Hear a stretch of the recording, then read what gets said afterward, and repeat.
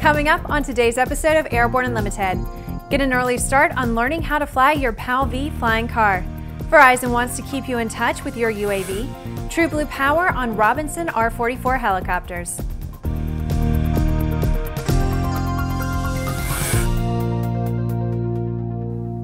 I'm Bree Cross. It's October 13th, 2016, and this is Airborne Limited. We have reported before on the PAL-V proposed combination of an automobile and gyrocopter, and it's a unique concept. Now the company has moved ahead to form the first ever flying car school in North America. It's a day-long event designed to introduce prospective customers to flying in a vehicle similar to the PAL-V Liberty flying car. The school is to be located in Roosevelt, Utah. The day-long event will include providing some of PAL-V's clients, VIPs, and media with a familiarization to gyroplane flying and the ability to fly in several different models of gyroplanes. The gyroplanes involved will not be the actual Liberty flying car, but the company says the flight concepts and characteristics are similar. The company says that commencing flight training for their clients is a first step in establishing strategic locations in North America for the sales of the PAL-V flying car. The company anticipates they will deliver the first flying car in 2018. For small UAV operators who wish to connect their aircraft directly to the internet so that they can live stream video and other data from their aircraft, Verizon will soon begin offering data plans specifically for drones. The Wall Street Journal reports the prices for the services are similar to Verizon's consumer data plans for smartphones. Such connections could be a key link in beyond visual line-of-sight operation, according to the report. They are calling their services Airborne LTE operations, or ALO. The company sees ALO as being particularly useful for transmitting data from drones, inspecting oil and gas pipelines, engaging in agriculture, or surveying wildfires. Verizon also says it hopes to be able to use drones as temporary flying cell phone towers to fill in gaps in its network caused by natural disasters. After the break, Robinson R44 approved for True Blue Power Lithium-Ion battery. Concord's recombinant gas RG series sealed battery technology produces a high-performance battery with the advantages of being pre-tested and fully charged at the factory. Find out more about Concord's entire line of batteries at www.concordbattery.com. Concord, the heart of your aircraft. Explore no limits flying in the FAA-certified Sea Ray Amphibious LSA, one of the top 3 best-selling LSAs in the U.S. Progressive Aerodyne Sea Ray comes equipped with a Rotax engine and exhibits extraordinary handling on land, water, and in the air. Check it out at www.searay.com. There's a difference between charting a steady course and pushing for the ceiling. And for nearly a century, Hartzell Propeller has been defining that difference. It's in our passion for engineering and research and our dedication to testing the limits of performance. We are built on honor. We are Hartzell Propeller. Welcome back. If you have a story suggestion for Airborne Unlimited, Aero-TV, our website or podcast, just email to news-spy@aero-news.net. True Blue Power has just announced that the FAA has granted a supplemental type certificate for the company's TB17 lithium-ion batteries on Robinson R44 helicopters. This is the first STC granted by the FAA for lithium-ion battery use as a primary electrical power source, including engine start. True Blue Power partnered with St. Louis Helicopter to secure the STC. True Blue Power's Rick Slater said in part, quote, "With this approval, the FAA recognizes that True Blue Power lithium-ion products are safe, effective, and a viable source of mainship power. This is their stamp of approval, and it is groundbreaking."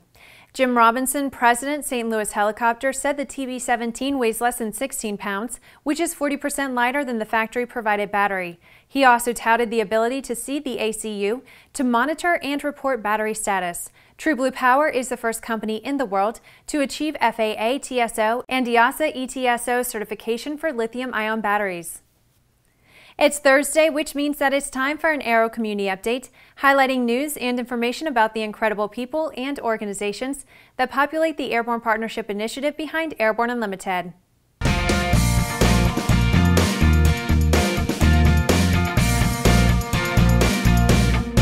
If you're looking for one of the oldest aviation membership organizations in the United States, you might be surprised when you find out it's the Academy of Model Aeronautics, known to all of us as the AMA. Founded in 1936, the AMA is the official national body for model aviation in the United States. They represent more than 140,000 members that participate in modeling hobbies that range from hand-launched gliders to model rocketry to radio-controlled aircraft. The AMA is proud of its past and is actively looking towards the future. Things are changing in recreational model aviation with the rapidly growing world of small unmanned aerial vehicles and drones. AMA supports all recreational model aircraft aviation, and these are included. And if you think organizations like EAA, AOPA, and MBAA have been fighting like mad to protect their end of general aviation against massive regulatory changes, they're not the only ones. The AMA has been waging a similar battle as it applies to recreational operators of small radio-controlled aircraft. As the world of radio-controlled modeling is rapidly changing, AMA is in the middle of it. Because of all that's going on, AMA is also expanding its exhibitions, with the new show to be held on February 24th through the 26th, 2017 at the Meadowlands Exposition Center in New Jersey. The new show, called the AMA Expo East, will be modeled after the successful AMA Expo West, held in Ontario, California each year by the AMA. We at ANN are proud to work hand in hand with the AMA. After these messages, EASA lifts flight restrictions from Super Puma helicopters. The Bristol Light Sport aircraft is what you are looking for. The Bristol is wider than a Cirrus, faster than a Skyhawk, offers more storage than a Husky, and comes standard with Garmin avionics. So what are you waiting for? Visit Bristol.com to find out how you can get into a Bristol today. Redbird is quickly becoming the industry standard for flight training. Since Redbird introduced its revolutionary FMX in 2007, colleges, universities, and flight training operations around the world have integrated Redbird products into their curriculum. It's time to discover what Redbird can do for you. Join the migration. Based on the popular Sling 2 LSA, the Sling 4 was designed to be the most practical and desirable lightweight four-place experimental aircraft on the market. Find out more about this 115 horsepower turbocharged airplane at airplanefactory.com. Sandia introduces the new SAI 340 Quattro TSO'd airspeed, attitude, altitude, and slip. With integral backup battery, safety never looked so good. See it now at www.sandia.aero. Welcome back. With so much news coming out of the aviation industry, we're summarizing some other interesting stories in a brief segment we call Around the Patch.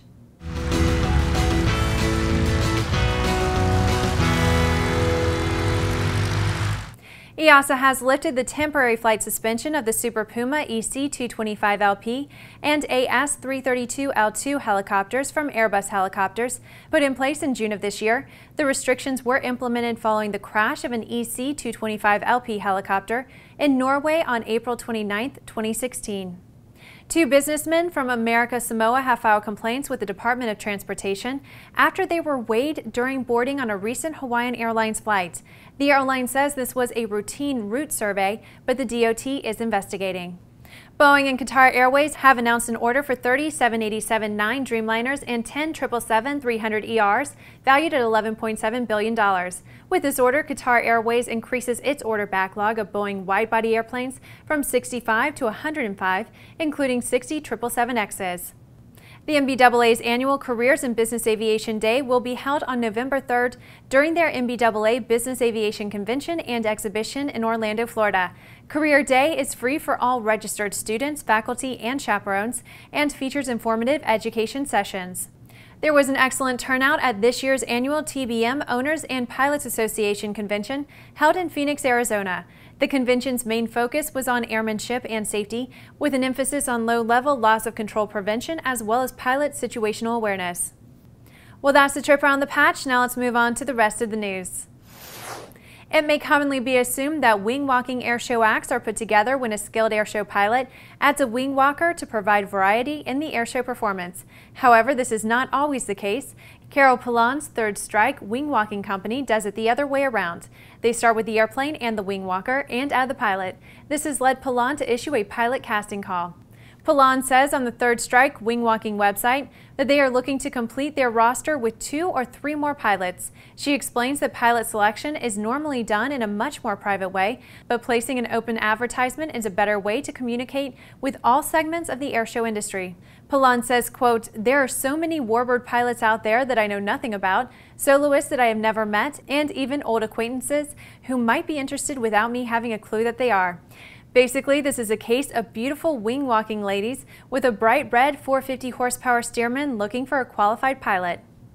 Well, that's our program for today. Remember that Airborne Unlimited is streamed daily, Monday through Friday, with additional breaking news bulletins for important stories that fall outside of our normal deadlines. If you're watching us on YouTube, please subscribe, and don't forget to check us out on Facebook and Twitter.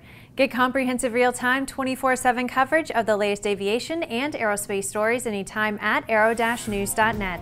We'll see you tomorrow.